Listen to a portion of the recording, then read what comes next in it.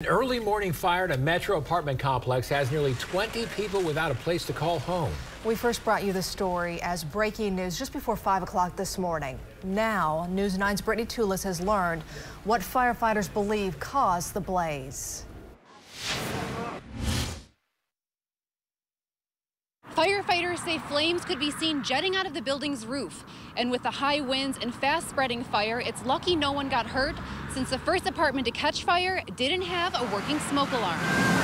I just heard a whole bunch of yelling, like, get out, get out, get out. Joshua Leonard and others jolted awake as flames and smoke consumed the Heritage House 2 apartments early Wednesday morning.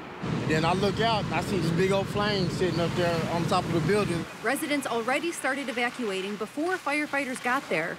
Crews jumping in to help when they pulled up, but the fire kept growing. The fire was still developing, though, and once it broke through the roof, the decision was made at that point, let's get them back outside. When you have an open gable on one end of a building, if there is a strong wind, depending on which way it's blowing, it can cause the fire to spread even more.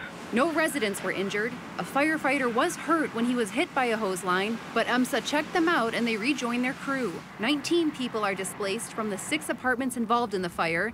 Firefighters also rescued a dog, 2 cats, and 4 snakes. We're not obviously trained to handle some of these pets. Oftentimes they're in a cage or in some type of an enclosure, and we typically remove those in that enclosure. Investigators believe the cause was electrical and say this is a good reminder for landlords and tenants alike to check smoke alarms. Now, you think about this particular fire, it happened at 4:30 in the morning. This is when people are asleep, and a lot of times it's up to the person who is living there, the tenant, to maintain those. The apartment complex has moved those 19 people into other units on the property. In Northwest Oklahoma City, Brittany Toulis, Oklahoma's own News 9.